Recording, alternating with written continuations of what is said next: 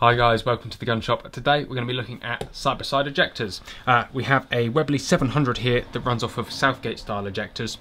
To take them out, it's really simple. You need one tool, and that is a correctly sized turn screw or screwdriver. If you don't have one, grind one to fit and keep it. It's fairly invaluable.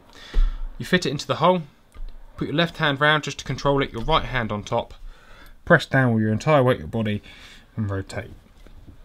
As these become cleaner and more frequently used, you'll find that actually you don't need to use quite as much weight and control, but it never hurts to use maximum control. So take your pin, put it to one side, and your ejectors, if you push from this side, will just pop out one by one.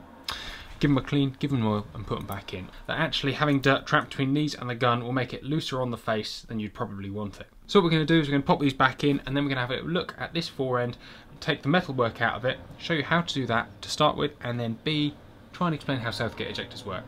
I always like to put these in together, and as you put in, keep pushing straight. You have a little guide hole at the top here, and make sure these rods are aligned. Don't put any unnecessary pressure on. They should really just go in lightly. You start having to put pressure on, something's wrong. And if something's wrong, the last thing you want to do is just keep shoving. Clean that off. Put a touch of grease on this retention pin, never hurts. Put this back in, a little bit of grease on top. Spread that around across the pin and drop it in the hole. Clean your fingers off. As I said, a little bit of grease around here isn't going to hurt too much. It's just the fact your tools will get greasy. Put the head into the head of the screw. And using that left hand to control.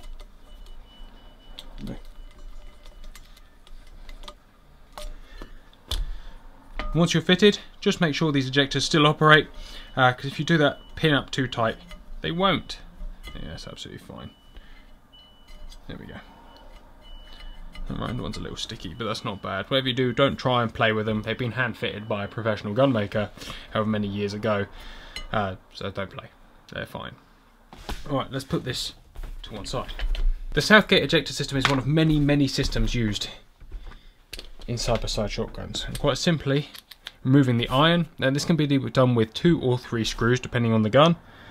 Pop the turn screw into the head, weight down and turn. Put your screw somewhere safe, because losing a screw pin is a bad idea.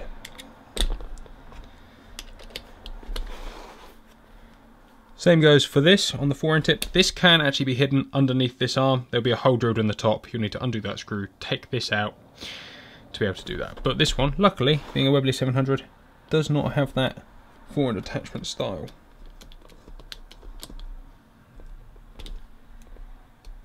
This is actually a part of the gun that's often neglected by people. Definitely don't lose this one. Your iron will come out of the woodwork. So here it is, your Southgate ejector system.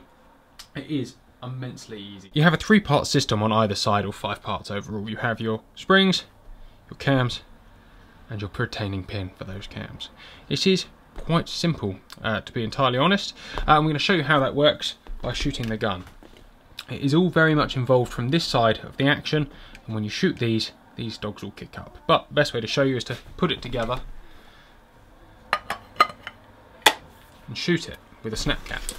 Right, so here we go. So the snap cap goes in the gun closes,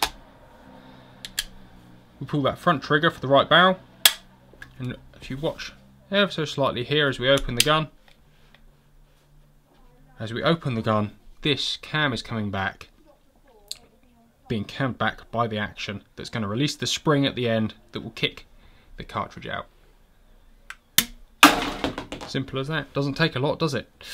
You can see that one is now still cocked, and that one is loosed. And then all you do is you close the gun, and that recocks those 4-inch springs. This is going to be why some guns actually are really hard to open, close, etc. Without further ado, let's sling it back together. Thank you very much for watching, guys. Take care, goodbye, and we'll see you next time.